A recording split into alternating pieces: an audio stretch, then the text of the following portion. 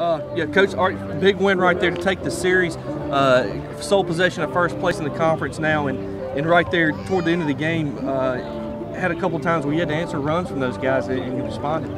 Yeah, first of all, that's the toughest team to get through 9 innings. Them in North Florida that we've faced so far. They're coached well, and they get after it, man. They grind out at bats, and they don't give anything away. So, you know, I thought Noble did a really good job. He kept us in position. You know, he matched up. Their guy did a nice job as well.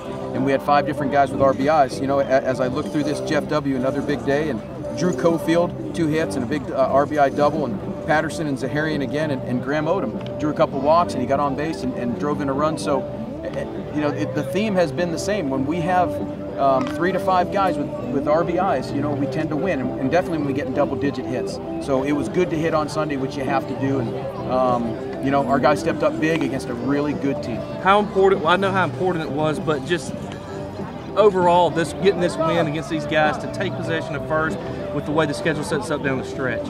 Well, you know, Charlie, we've got a long way to go, man. We've got 4 weekend series to go, and we got to play Tuesday and Wednesday. So, you know, it's good to be in first place for now, but the key word there is for now. You know, we haven't done anything yet. I think our guys know that.